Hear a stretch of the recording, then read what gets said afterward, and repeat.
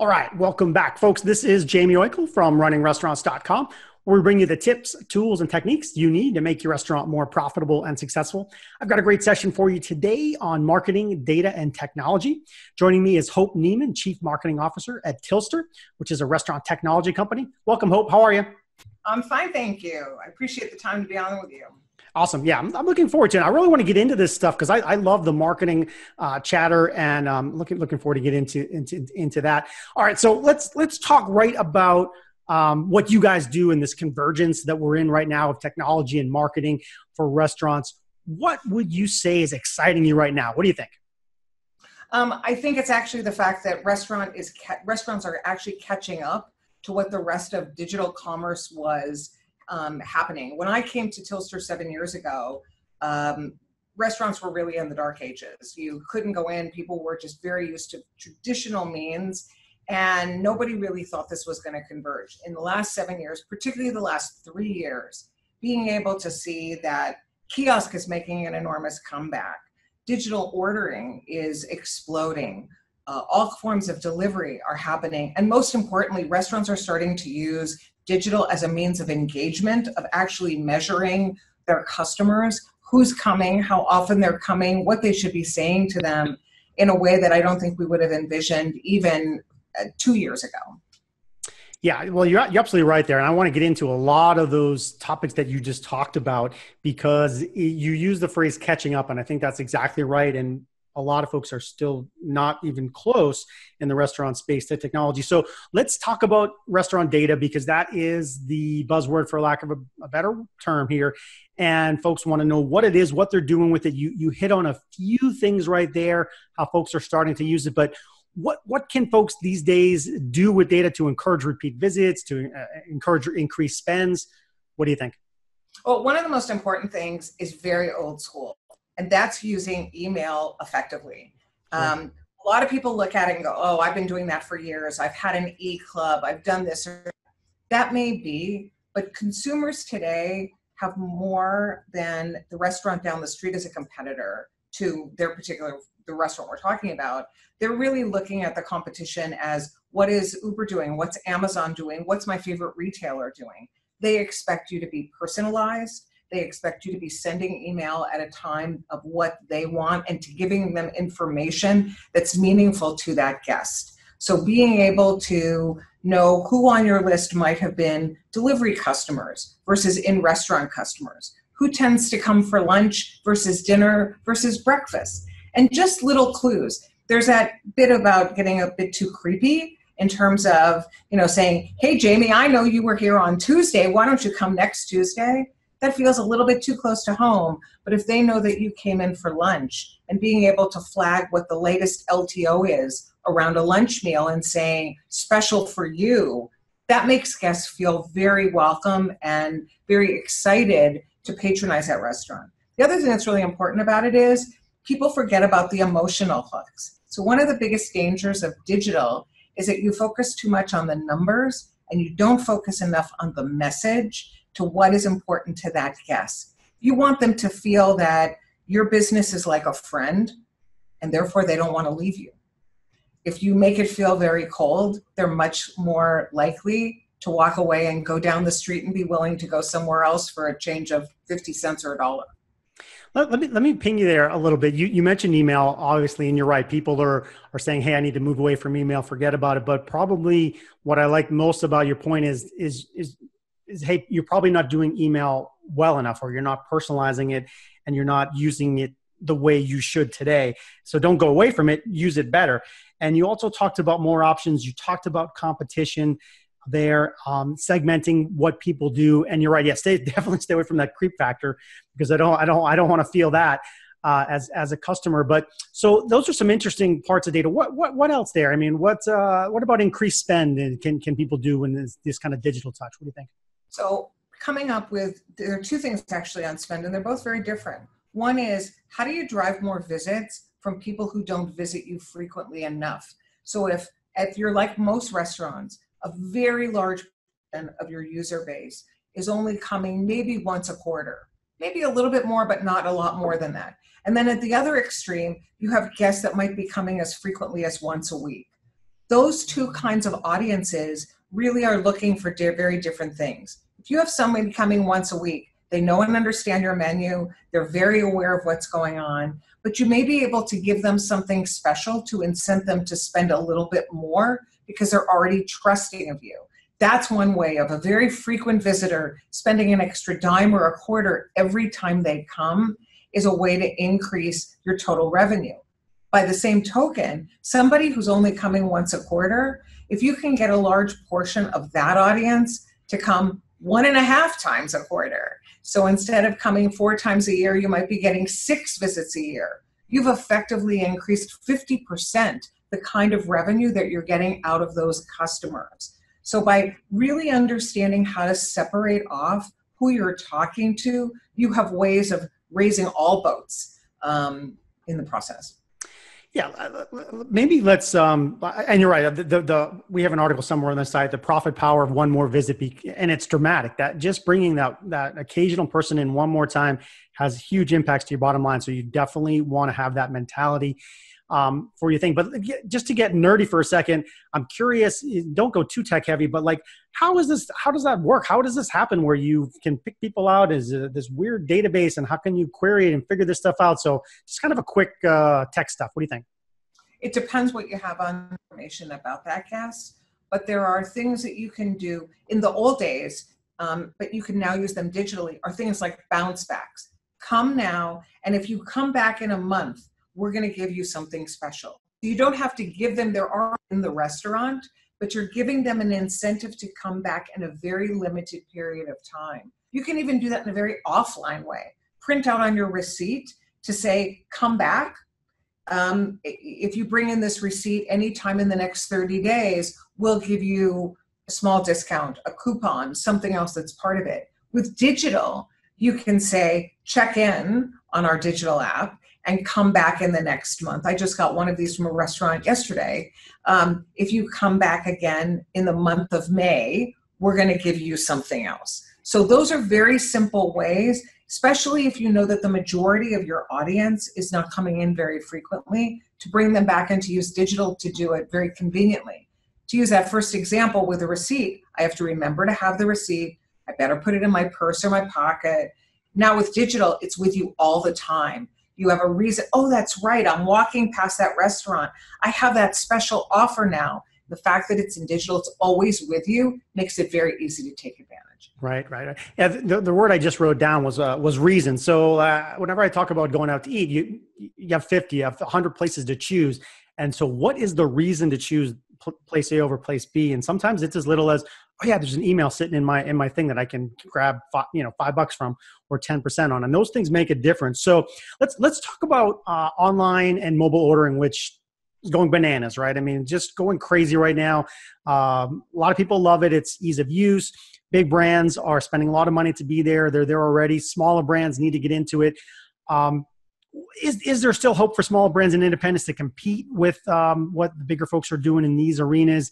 How can they compete? What in essence, what do restaurants need to get right in online and mobile? What do you think? So there are a couple of things. One is it has to feel authentic. So something that feels like that particular restaurant. So whether you're an independent, you have a reason for being, you have a reason that people come to you on it. Make sure that gets dialed up as part of your digital ordering so that everything doesn't look the same. Because now you're actually giving them a reason to go to the competition if it always simply looks the same. Even a smaller brand, you can grow.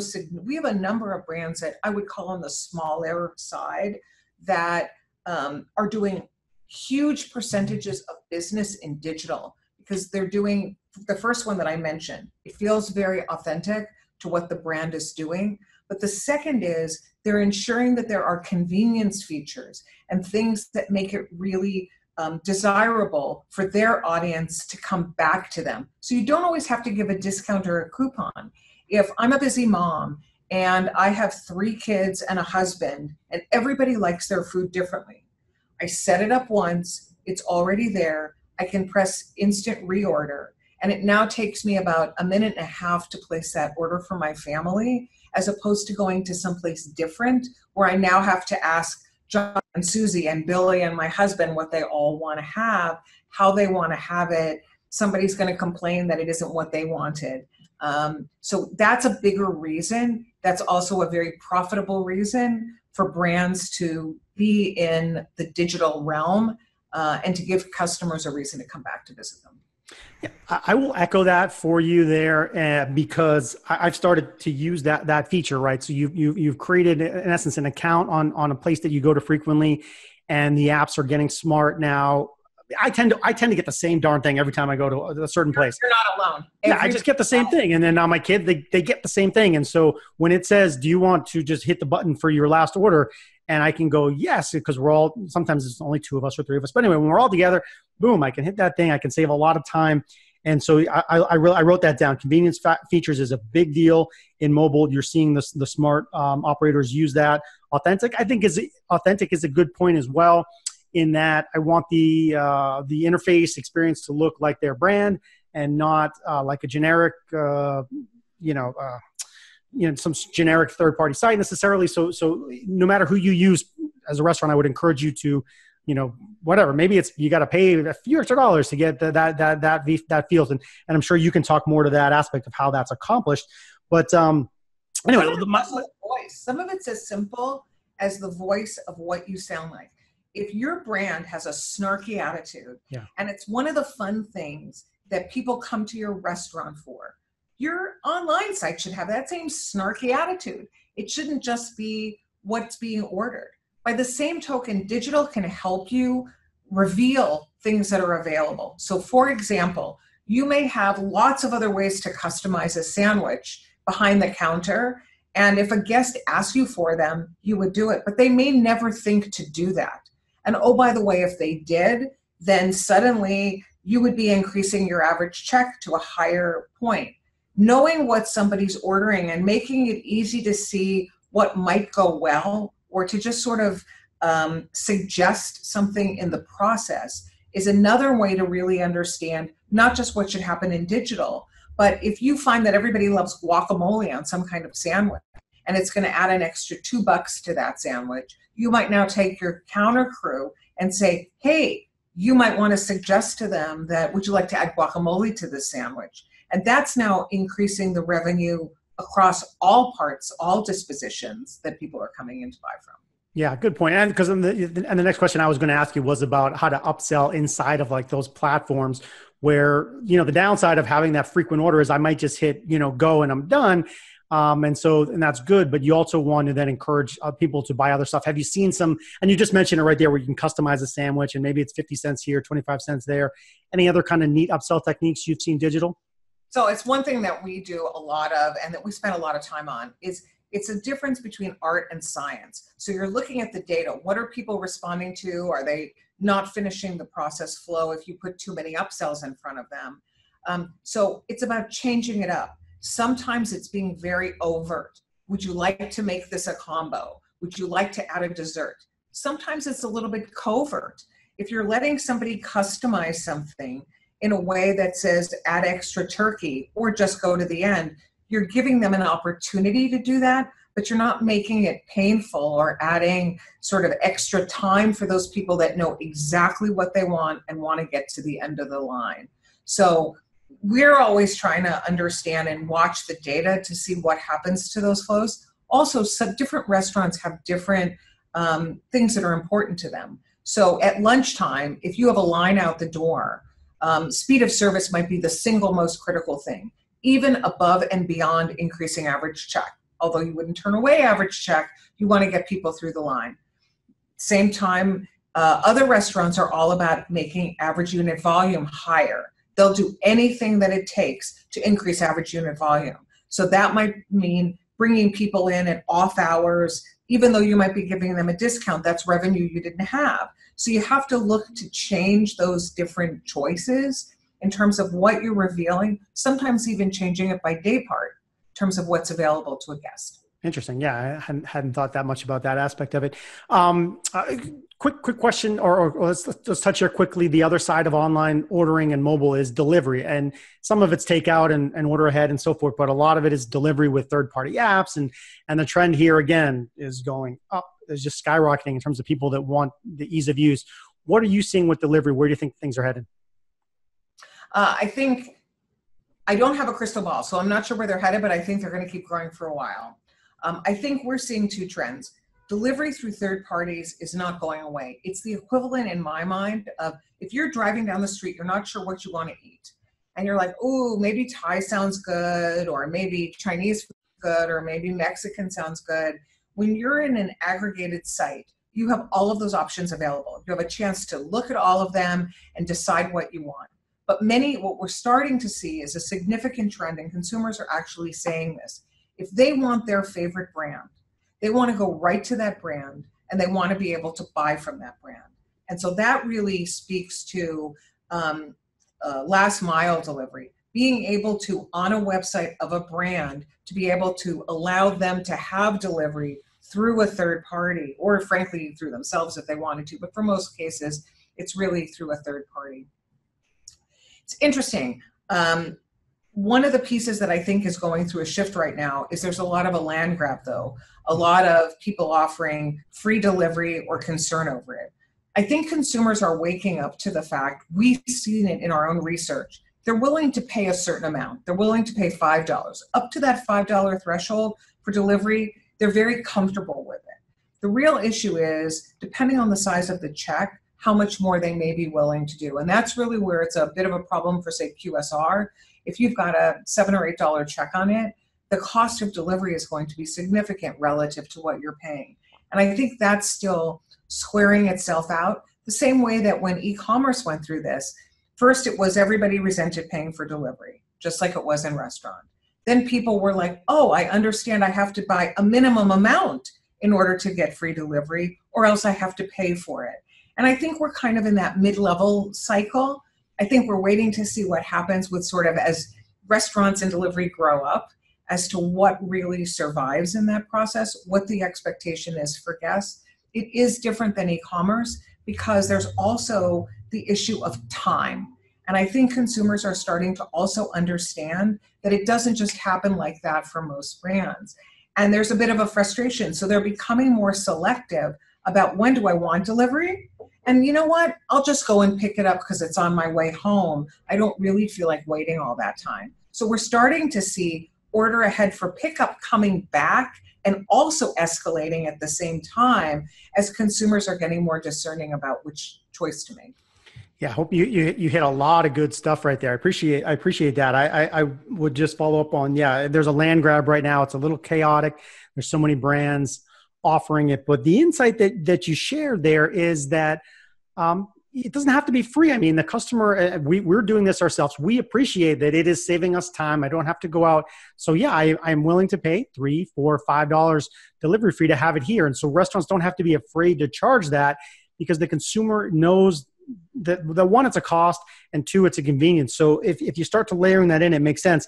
The fear that I see in the marketplace is the margins that some of the delivery folks are taking can be, a little bit steep. And so that needs to shake out so that it's profitable and makes sense for everybody. But hopefully in time that will happen. So, I want to go to coupons. You touched on this quickly. Consumers love them, right? I mean, we love to get discounts, of course, right? And some restaurants are promotional and some are just not by nature. And so anyway, best practices on coupons. Is it frequency? The offer should be X good. I mean, what are you seeing work in terms of coupons and promotions? It depends on the brand. So there are some brands that are highly promotional, and sometimes franchisees have pulled back and said, we don't want to do so many coupons. And there's a bit of a dilemma then where consumers had expected it and not. We've counseled them to do things like offer a wide variety of coupons, but not all of them need to be very rich. It looks like you're giving something away, and if you really want it. The second thing, though, that's really important to look at is don't just look at how much you're giving away. Look at what items you're giving away. So, for example, we've done coupons with some of our customers where we've suggested having a very inexpensive drink. The cost of what you're giving away is almost nothing, but put a very short fuse on it. So say that it's only good tomorrow. There's this whole fear of missing out phenomenon that you're then playing into, which is, oh my God, if I go tomorrow, I get a free Coke. And by the way, while you're there getting the free Coke, you might also buy a side dish or a dessert or something else to eat. So giving away a little bit of something with the idea that you're bringing a guest in and have an opportunity to sell them something else, you have to look at the whole. What are you really gaining? Is it an incremental visit? You hope it is.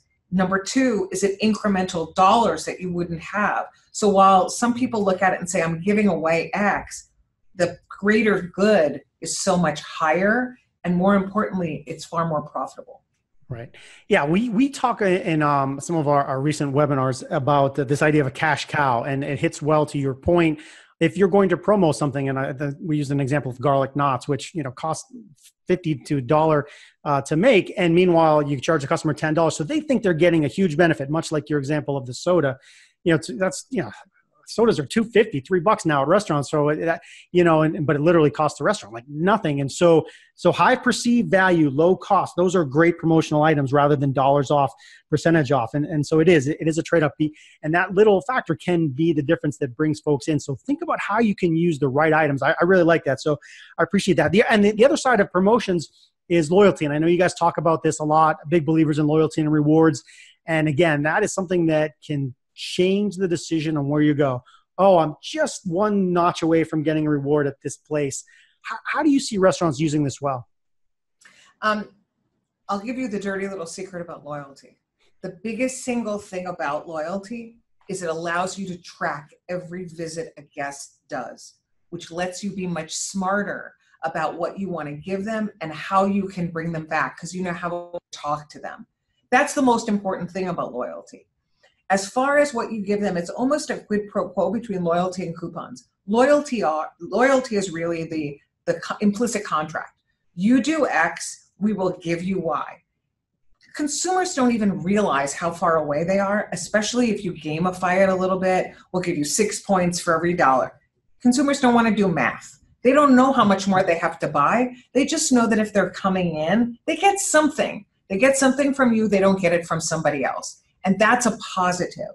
Also gamifying, if you haven't seen them, being able to say, come in tomorrow and we'll give you double points. But you build into your program the ability to give away points somewhere along the line for free. Allows you to talk to that guest. Again, it's that fear of missing out component that's really important. The one danger sign that I would say about loyalty is make sure the structure is such that when you do give an award, any kind of an award to a guest, it makes sense based on the number of visits. So we've had customers that said, I don't want to give away much. And when you start to figure out the average number of visits and what somebody has to buy, their average customer isn't going to get an award of some kind for 2 years. Nobody's going to wait 2 years. They're going to lose interest in the program. So make sure you have some things along the way that make it easy in a 6 or 8 month time frame as a minimum for somebody to be able to earn something. Yeah. Again, a handful of good insights there about loyalty. I know I was shopping. This was a retail example, but I was looking for something, and the retailer was using triple points. Lo and behold, guess what happened? I ordered more, right? And so restaurants, same thing. It's double point day, triple points on Tuesday, lunch, or whatever. So use that mentality to your advantage. It does get the consumer's mind going. Yes, we are bad at math, generally speaking. But yeah, I also, to echo your point about getting rewards, don't make the reward unattainable. Don't keep it, to your point, a year away. Let them get something quick, even if it's something small. There's one brand I forget a while ago, but after just like a couple visits, you get something small just to prove that it works, right? That you'll get loyalty. So I think loyalty is a big deal. Hopefully, bake that into your system, into your DNA of your restaurant. I think it's a big deal. As we start to wrap up here, I wanted to point out something that I saw you write, where you talked about a crawl, walk, run strategy for using this data. And so I really like that analogy. Walk us through it. So what it really is people get overwhelmed. Oh my God, there are all these digital tool sets. Start with one thing. Start with one thing that's manageable. Maybe it's email. Maybe it's just segmenting off your best customers, and start to see and get comfortable with it. Move on to something where it might be digital ordering, where you're incorporating some couponing as part of that or something else with it. And then lastly, move on to, oh wow, I now have all this data about these guests. what am I learning? What can I do? How can it impact my business overall? But one of the dangers with anything to do with data is there's so much of it. You have to almost sort of zone out on the white noise of all the data and focus on the goal that you have at any point in time, and then you can grow your goals over time. Yeah, let's just go to the last part there. That can be the overwhelming part. What can it look like when things are hitting on all cylinders? I mean, what's that perfect scenario of a restaurant that if you were building a restaurant from scratch, what would you want to be able to do? Just kind of play that dream scenario. Well, if it's a dream scenario for me, it's everything. I don't want to get rid of consumers, though. I mean, one of the things people talk about is, oh, I'm going to have a restaurant where you're going to walk in and everything's going to be done digitally and I don't need any humans to be there. That takes away from the warmth and the reason that you want to come. In a dream scenario, I come in, I have somebody to greet me, I have an easy way to get a table, or maybe I sit down at the table. I have a way to order digitally that knows and understands who I am, that's flagging what's available to me, what I've had in the past.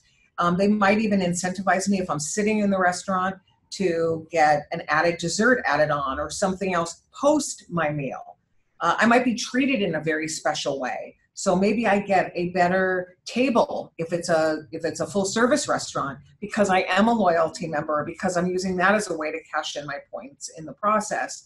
And I'm being reminded why I want to go back to that restaurant, so that even if it's a time when I want to bring in food or I want to order ahead or have delivery, that restaurant knows who I am. They're treating me in a very special way. And they're being very respectful of the kinds of information that I've chosen to give them, not selling it off, not bombarding me with too many messages, or things that really are irrelevant to who I am. Yeah, so that's good. I appreciate it. I like that the idea of a dream scenario but from everything from the service side to the marketing side and what that should feel like. And folks need, just take part of what Hope said there, but also brainstorm yourself. What do you want the customer to feel, and how can you build that into what you do? So as we wrap up, any parting thoughts as well? Where should folks go to learn more about you, social, web, et cetera, and how to get in touch with you? What do you got? They should go to Tilster.com. We have a blog. We have a whole bunch of different white papers and other things. We're big believers in being evangelists for the industry overall. So there's a lot of really good information, even if you're not working with us or feel like you're a big brand, really helping to educate what you should be looking for and what are some of the critical trends that we're seeing among consumers, both at our brands, but also as we talk to consumers in the marketplace. Yeah, awesome. That was great. So thanks, Hope. Folks, that was Hope Niemann, Chief Marketing Officer at Tilster. You can find all about how they help restaurants improve their results at www.tilster.com. That's TILLSTER.com. And for more great restaurant marketing, operations, service, people, and tech tips, stay tuned to us here at runningrestaurants.com. We'll see you next time. Thanks.